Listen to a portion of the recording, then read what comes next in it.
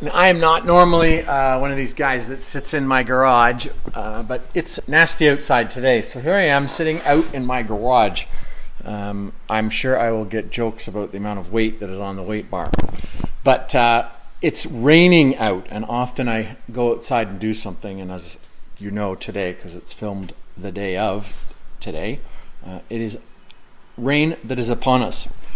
Scripture verses we've been looking at shed some light on these COVID lockdowns, and I've been trying to film from not within the building as much because nobody's in the building right now, so I'm trying to film out and around, as many of us are out and around, and how God will see you through this time. So we've looked at faith and the things that we want to shed, the things that we want to bring into our lives, and the things that will make our lives valuable right now. I think faith is the thing that we've been really gearing towards for quite a few weeks.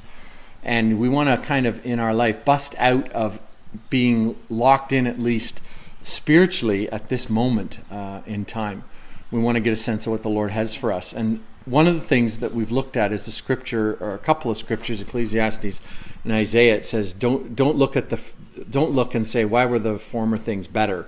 Why were the days gone by better? And the Lord says in Isaiah, behold, I do a new thing. Have you not seen it? Don't you perceive it? And then it talks about there's going to be a pathway in the wilderness and streams in the desert. But those aren't things that were there. They were created by the Lord. And for you, they were created for you. So this is a very personal thing in your life, and it's personally guiding you. God can give you a personal grace in your own situation, and it's really important to take the new thing that the Lord is giving you. Now, I know it's a bit of a joke because it's got such a small weight on it, but it's new for me. I don't work out at the gym. This is my weight set here in my garage, and it is not like there's a lot on it right now.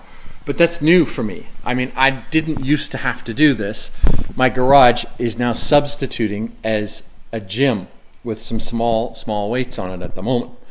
But that gym used to be something I would do. Now, in this sense, this is not that spectacular of a setup. But what God's doing, even though maybe something is going through you that's new at this moment that you haven't seen, you want to make sure that you perceive it. And that's what I've talked about for a couple days. Just perceive what the Lord is doing. You may want to get a sense and say, okay, God, I got a grip on this. I know what you're up to in my life right now.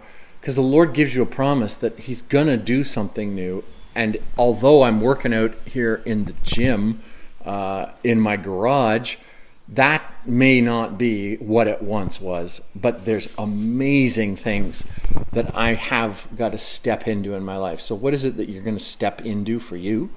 And then God's going to not just see you through this time, but he's going to give you that new thing.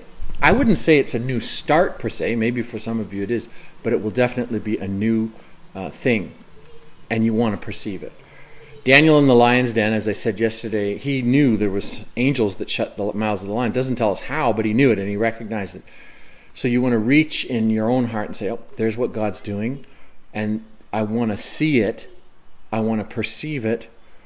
And then really trust the Lord, because what it says, it's God's going to create a path in the wilderness and streams in the desert. And what he will do in this time, if you've ever been in that desert, because I have, the desert it's talking about is just south of Jerusalem. On the south side of the wall, kind of the southeast side of the wall of Jerusalem is literal desert. The one side, it's all trees, it's something to see. And you drive out the other side, as the wall goes, you leave the one wall, there's camels. I mean, it's not all of it, just the one side, but you are straight into the desert. And what the Lord is saying is, in that wilderness is like a desert. That's what it's referring to. In that desert, God's going to reverse it. That's what he's saying.